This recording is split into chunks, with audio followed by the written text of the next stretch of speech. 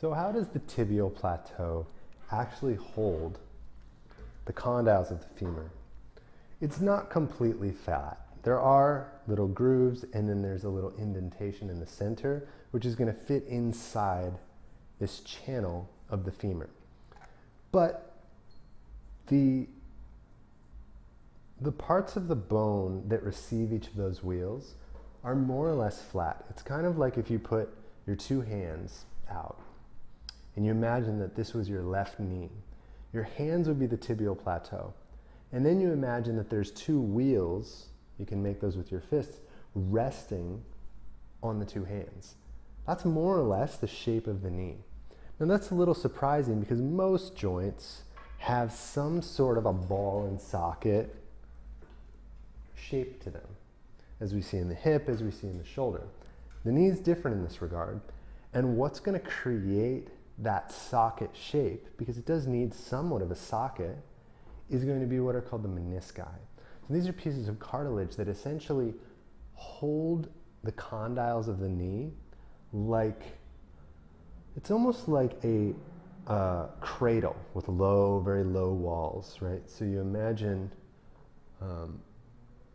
if I took a basketball and I dropped it onto a blanket that had been folded a few times, there would be a little bit of an indentation in that blanket that held the ball in place. But it wouldn't be very much, and if I pushed the ball, it would probably roll out of that indentation. Now, if I pushed the ball down into sand or dirt until it was half covered, I couldn't roll the ball out nearly as easily. So this is a lot of what's happening in the knee joint.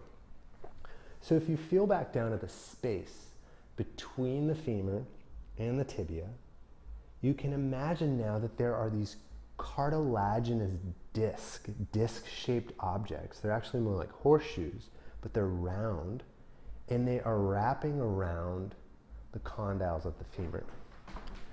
So, if we look at the bottom of the condyles of the femur, you can imagine that there are these rings, kind of like this. Now, they don't actually form full rings. They're actually more like horseshoes that point in towards center. And each of them holds the very bottom of the condyle. Now, what this is going to do is it's going to allow the condyle to gently slide inside those grooves. I often think about them as being like an amphitheater. And I imagine myself very small in the center of them, and that big bone of femur, that giant spherical shape, spinning inside. So, if we think about the left knee, you can hold your hands like two C's and imagine now that shape of the tibial plateau. So we have the circle shape of the tibial plateau, a flat circle, and then on there are these two horseshoes facing inwards.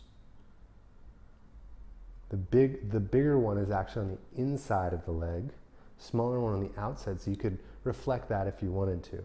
And now imagine that the femur condyles are resting in there. So you have the flat tibial plateau, the two horseshoe menisci, and then the condyles of the femur resting in.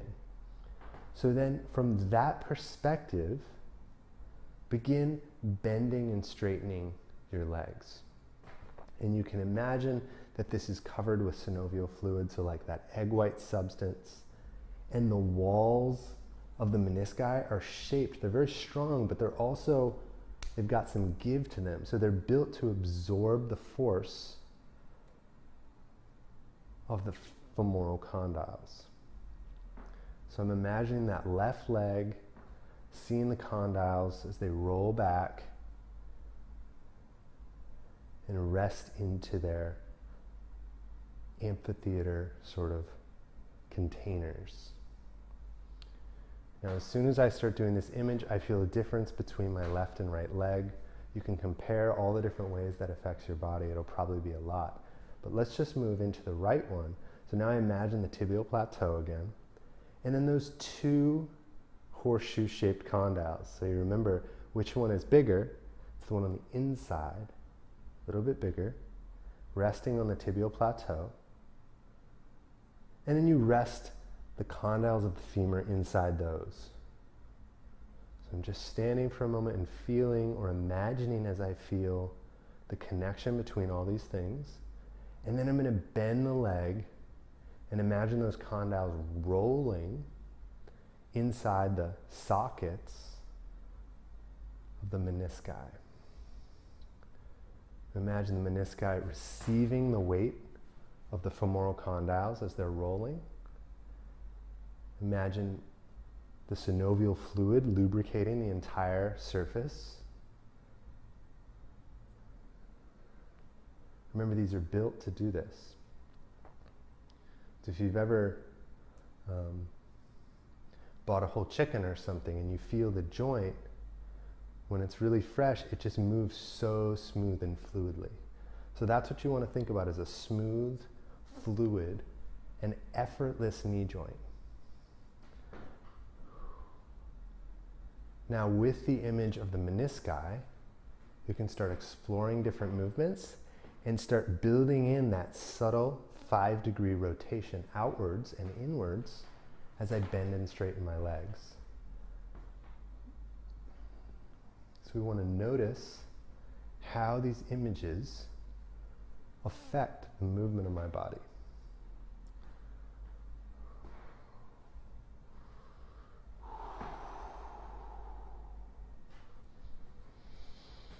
And those are the menisci. If you enjoyed this video, sign up for the Embody Space newsletter and share the link with a friend. You can also find original content on Facebook and Instagram.